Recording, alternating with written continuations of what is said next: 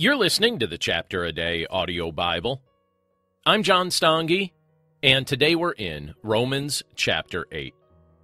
And we'll be reading from the Contemporary English Version. If you belong to Christ Jesus, you won't be punished. The Holy Spirit will give you life that comes from Christ Jesus and will set you free from sin and death. The law of Moses cannot do this, because our selfish desires make the law weak. But God set you free when He sent His own Son to be like us sinners and to be a sacrifice for our sin. God used Christ's body to condemn sin. He did this so that we would do what the law commands, by obeying the Spirit instead of our own desires. People who are ruled by their desires think only of themselves.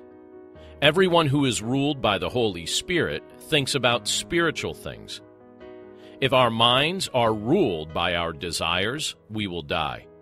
But if our minds are ruled by the Spirit, we will have life and peace. Our desires fight against God because they do not and cannot obey God's laws. If we follow our desires, we cannot please God. You are no longer ruled by your desires, but by God's Spirit who lives in you. People who don't have the Spirit of Christ in them don't belong to Him. But Christ lives in you, so you are alive because God has accepted you, even though your bodies must die because of your sins. Yet God raised Jesus to life. God's Spirit now lives in you, and He will raise you to life by His Spirit. My dear friends, we must not live to satisfy our desires. If you do, you will die. But you will live if by the help of God's Spirit you say no to your desires. Only those people who are led by God's Spirit are His children. God's Spirit doesn't make us slaves who are afraid of Him. Instead, we become His children and call Him our Father. God's Spirit makes us sure that we are His children.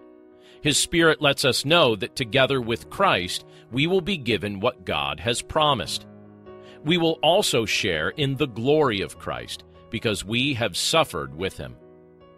I am sure that what we are suffering now cannot compare with the glory that will be shown to us. In fact, all creation is eagerly waiting for God to show who His children are. Meanwhile, creation is confused, but not because it wants to be confused. God made it this way in the hope that creation would be set free from decay and would share in the glorious freedom of His children. We know that all creation is still groaning and is in pain like a woman about to give birth. The Spirit makes us sure about what we will be in the future, but now we groan silently while we wait for God to show that we are His children. This means that our bodies will also be set free. And this hope is what saves us. But if we already have what we hope for, there is no need to keep on hoping. However, we hope for something we have not yet seen, and we patiently wait for it. In certain ways, we are weak, but the Spirit is here to help us. For example, when we don't know what to pray for, the Spirit prays for us in ways that cannot be put into words. All of our thoughts are known to God.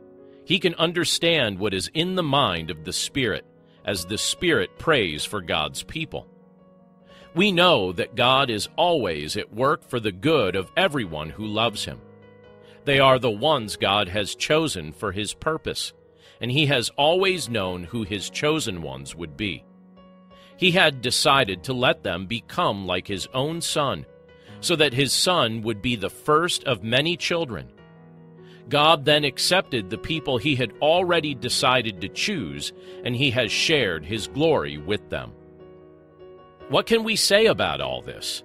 If God is on our side, can anyone be against us? God did not keep back His own Son, but He gave Him for us. If God did this, Won't He freely give us everything else?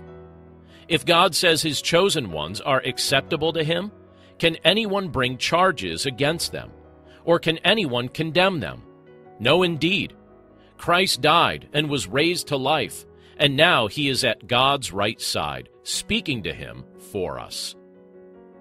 Can anything separate us from the love of Christ? Can trouble, suffering and hard times, or hunger and nakedness, or danger and death? It is exactly as the Scriptures say. For you, we face death all day long. We are like sheep on their way to be butchered. In everything, we have won more than a victory because of Christ who loves us. I am sure that nothing can separate us from God's love. Not life or death, not angels or spirits, not the present or the future, and not powers above or powers below. Nothing in all creation can separate us from God's love for us in Christ Jesus our Lord. Let's pray. Father, we thank you for your word, and we thank you for the privilege that it is to be able to read it together today. We're grateful for the presence of your Holy Spirit in our lives, who shapes our desires and creates within us the desire to glorify you. We're grateful for the love of your Son, Jesus Christ, and for the reminders that we're given in this passage that nothing can separate us from your love. Death can't separate us from your love. Trials can't. Angels and demons can't. Nothing can separate us from your love, as we are considered part of your family through faith in your Son, Jesus Christ. We're grateful for these reminders today. We're grateful for your love, and we're grateful for your presence with us. We thank you for this all, and we pray in Jesus' name. Amen. Thanks again for listening to the Chapter a Day audio Bible. We're grateful for the privilege to be able to assist you as you seek to grow in your walk with Christ, but we'd also encourage you to become an active part in a Christ-centered, Bible-teaching local church. If you're already part of a local church, please be in prayer for your leaders and the ministry taking place in your church this weekend. And if you're not already part of a local church, please take a moment to ask the Lord to direct you to the church He desires you to fellowship with. Thanks again for listening, and have a wonderful day.